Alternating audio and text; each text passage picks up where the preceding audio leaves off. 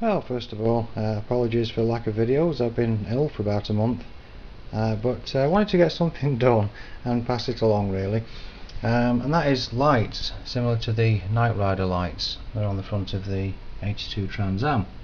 Now, unfortunately, this actual model is a bit too small as a HotWheels for height, so I've got this 69 Chevelle, and I built up a circuit and I put it inside.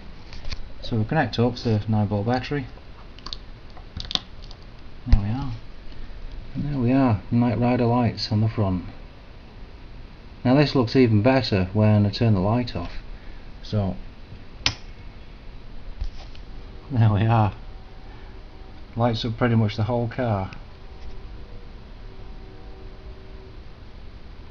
So there we are, that's the Knight Rider lights project.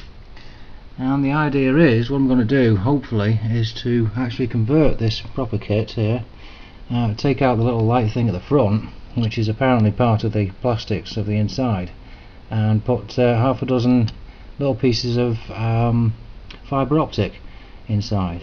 But at the moment, this one will do, and I quite like the look of that. So there we are, just a little video really, and I'll put the circuit diagram at the end of this video. Alright, thanks for watching.